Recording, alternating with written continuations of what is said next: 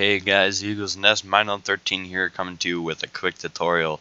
I'm going to show you how to add a password to a text document or a folder.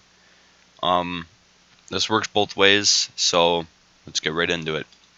Right click, go to new, and go to text document. Sorry, make this window a little bit bigger. Alright, now you have your text document. You right click, go to compress and email.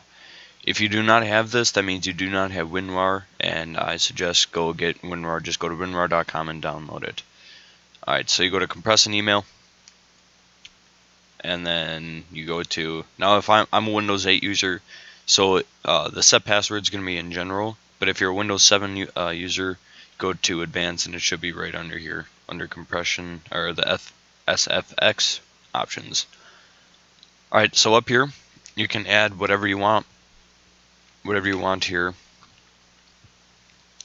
So I'm just gonna put "you can't access me," and then make sure it's a .rar, and you go to set password, and then this is where you enter your password. And then you re-enter it for verification. Click OK.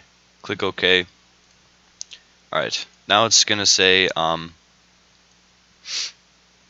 now it's going to say you can't creating archive, so I'll be back when it's done creating it. Alright, I'm back. This window should pop up here saying that cannot email the file, you can access me.rar. That's completely normal, don't worry about it. So you close out of that, and since I'm working this on a desktop, it's just going to create another, it's going to just create it on my desktop here.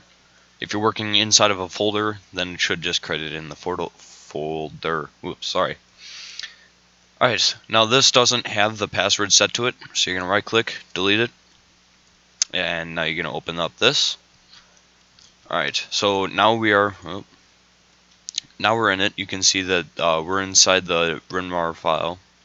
So you double click this, it's going to say enter password. So this is, you know it worked, you enter your password, you click OK, and now you are inside the notepad. Right here. You're inside the notepad. Thank you guys for watching. Subscribe and like the video if you liked it. Keep watching for more tutorials and gameplay. Thank you guys for watching.